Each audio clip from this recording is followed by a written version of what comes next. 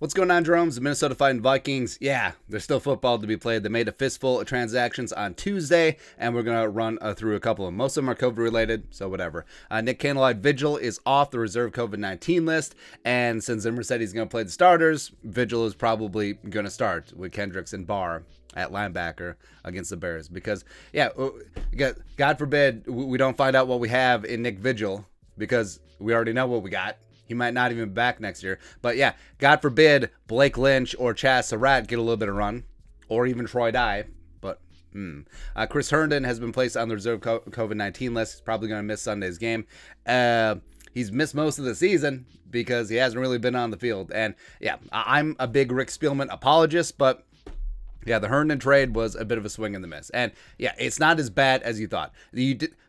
Again, the Vikings did not give up a 4th-round pick for Herndon. They gave up a 4th for Herndon and a 6th. So Chris Herndon was the difference between a 4th and a 6th rounder. So that's whatever. Like a mid 4th and a high 6th rounder, by the way, because it's with the Jets. So that's whatever there. Just didn't pan out.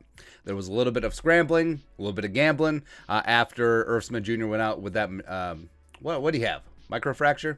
No, meniscus. Yeah, I'm glad it's not microfracture because that one could be dicey. And he didn't know that Gronklin was going to step up great as tight end too. And I guess he didn't have faith in Zach Davidson or Brandon Dillon. So, yeah, whatever. Perry Nickerson on the practice squad, and he's been on the practice squad COVID reserve 19. So, yeah, whatever there. And they also signed an interior offensive lineman named Cole Banwart, which is a great name, man. He's been signed to the practice squad. Banwart was a 2021 UDFA out of the University of Iowa. And yes, he can play guard. Here's Dan Brugler's write-up of him.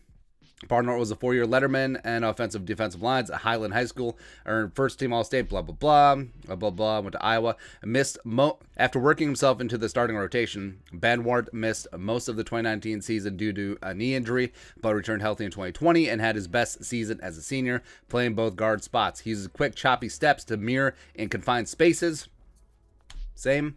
Showing enough natural strength to weather the momentum of bull rushers, Banwart locates blitzers from distance and looks to control defenders with his hands. In my hands again. He doesn't have ideal body control as a puller. That's what she said. Or on the second level, and must improve his blocking angles in the run game. But other than that, he's fantastic. Overall, Banwart doesn't have overwhelming traits, but he is an aware, disciplined blocker with the banger mentality to finish through the whistle. Grade priority free agent. Hey, he played with Tyler Linderbaum, so maybe that's it. That's how the Vikings are going to draft him. So it's cool. It's whatever. It's a late season sign into the practice squad. They may give Banwart a futures contract. He'll be in practice for a couple days. I don't see him playing on Sunday since, although Zimmer would play Banwart ahead of Wyatt Davis. I don't know, but I don't know. Maybe it turns on something next year under the new regime, so we'll see there. But that's it. That's a look at the Vikings Tuesday transactions. What are your thoughts and our thoughts? Let us know in the comment section below. Subscribe for daily Vikings takes. Want to support that work? Put a little something in the Venmo. But until next time, Skull Production Value.